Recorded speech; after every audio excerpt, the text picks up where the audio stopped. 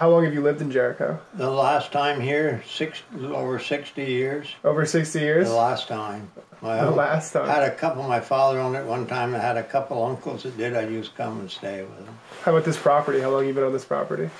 When I bought it. This one right here? About 60 years. About 60 years? Yeah. You're pretty self-sufficient out here? Yeah. Have you seen a lot of change in Jericho since you've been here? For sure. Can you describe some of that for us?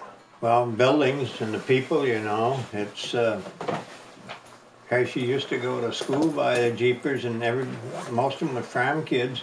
They'd do chores and it'd smell like a barn, I guess, and go in. And then later on, like, boy, do you stink. You know, these other people started moving in, they weren't used to that smell. So it's it's kind of moving away from the agricultural center that it used to be? Yeah, that's too bad. Most are farming now, they call them farms, but they've got a few chickens or a few sheep or something, they consider themselves a farm.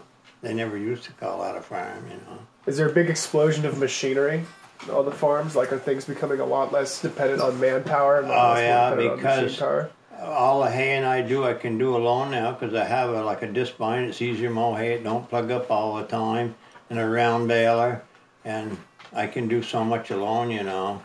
Yeah. And where before you needed help, you square bale it, you either pick them up off the ground, then we got to using the kicker to kick in the wagon, you'd have to unload that, and so. So what kind of things do you have on your farm up here? You mean for animals? Yeah, animals. Beef cattle. Just beef? Beef cattle and Tasha. One little dog running around? Right. Tasha's my help. If I need help moving cattle, Tasha will drive them. Right, Taj?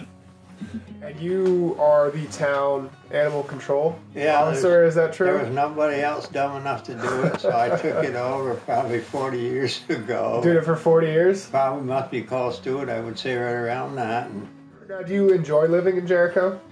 Yeah. Yeah. Would you rather be anywhere else? Not really, because when we would move off when I was a kid, I remember I'd be sitting in the back seat of the car. You know, you're down as a little kid like that, and I remember driving up through Jericho, and I always liked it there. And any last things you'd like to say about Jericho? Is it a nice place? I think it is, yeah. I wouldn't have been here, I guess, so long if I didn't like it. Yeah.